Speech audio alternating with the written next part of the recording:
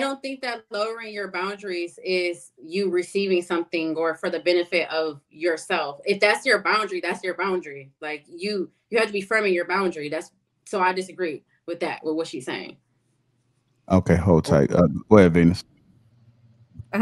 Maybe Marcus can explain it better. He looks like he want to say something. Yeah, I was gonna try and give her an example. Imagine you in a relationship, right? And you and the man are pretty much falling in love and everything is going well. But you put up a boundary that says, I'm never gonna fall in love again because I was hurt by this guy.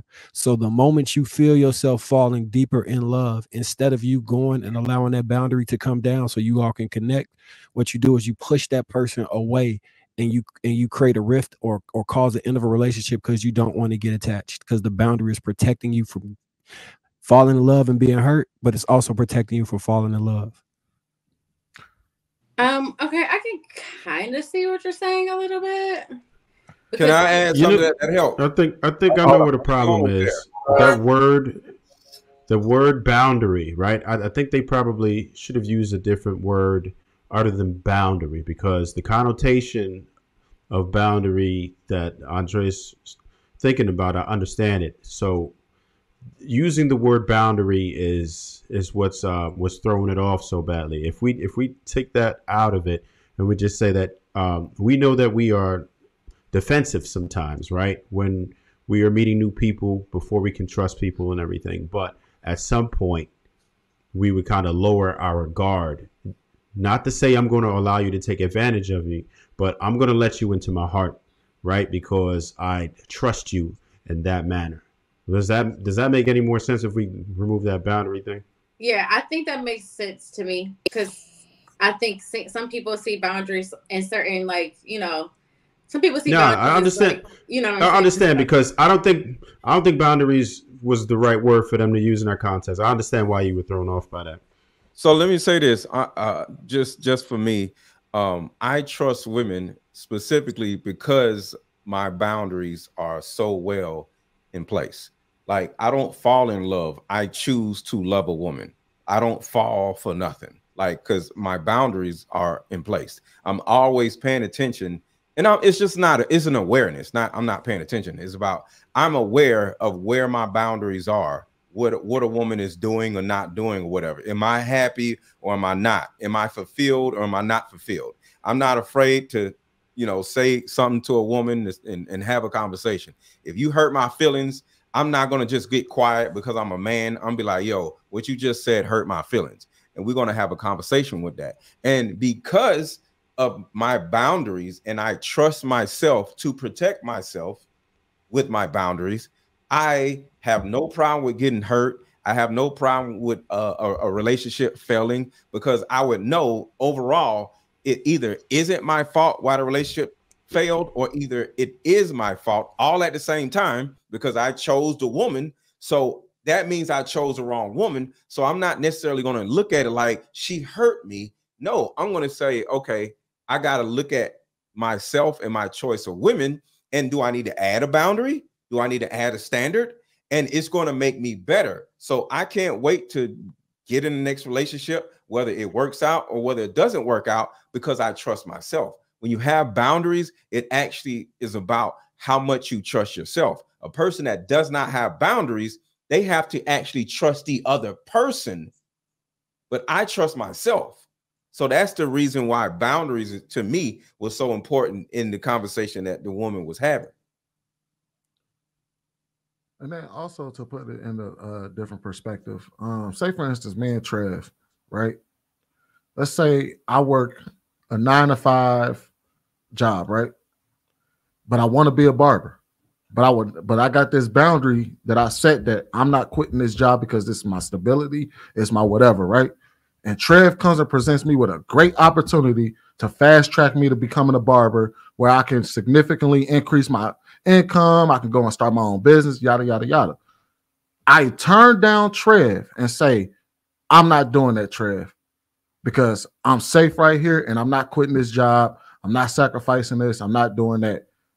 That would kind of explain what Voice is saying when she says that a closed fist does not only are you protecting yourself from some form of failure or pain or whatever, but you're also, So also, not only are you protecting yourself from giving, but you're protecting you're preventing yourself from also receiving. So I would be preventing myself from receiving the blessing that Trev would have brought to me because I'm not willing to give up this job.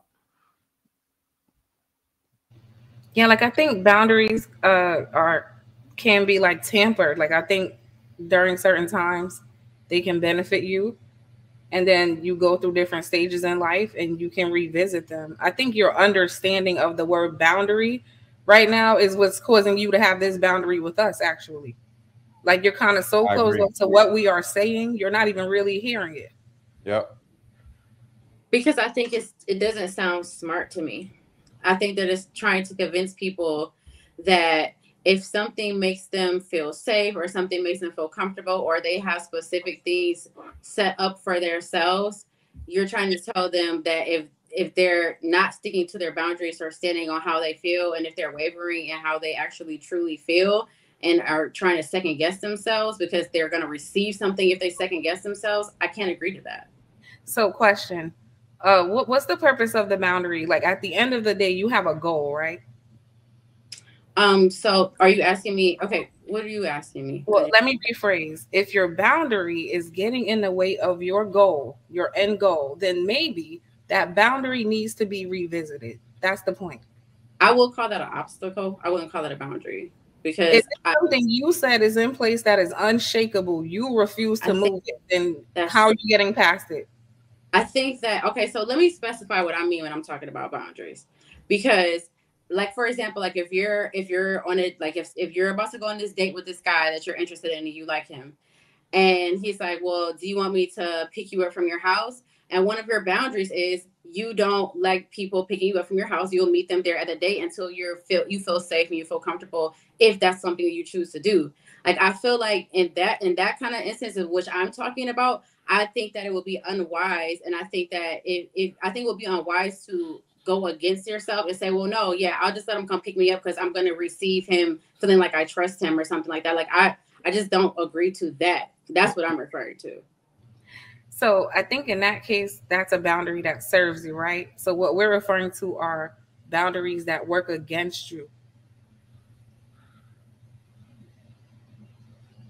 And like it's a lack of boundary type of thing. It's not just having boundaries, it's understanding which boundary works and what boundary doesn't work. Because sometimes you have boundaries just to have boundaries. Like what Voice of Venus was saying, sometimes your boundaries are like unreasonable on purpose because you don't want to let nobody in. So they're actually not boundaries. They're obstacles, like you said, but they're obstacles for the other person to overcome. I mean, I feel like if it's right, it wouldn't feel uncomfortable doing it. Like I shouldn't have to, if something is going to be what it is, like if this person is the person I'm going to want to be with and love or whatever, at no point should I feel like I have to second guess myself when it comes to asserting how I feel, saying what I want, and standing on that. And if that is a boundary, then inserting my boundary. Like, I don't feel like anything that is for me is going to make me teeter on whether or not I want to compromise my boundary or not. I think it should be very natural. It should feel very organic. And if it teeters with how you truly feel inside, I just don't think it's beneficial. That's just me.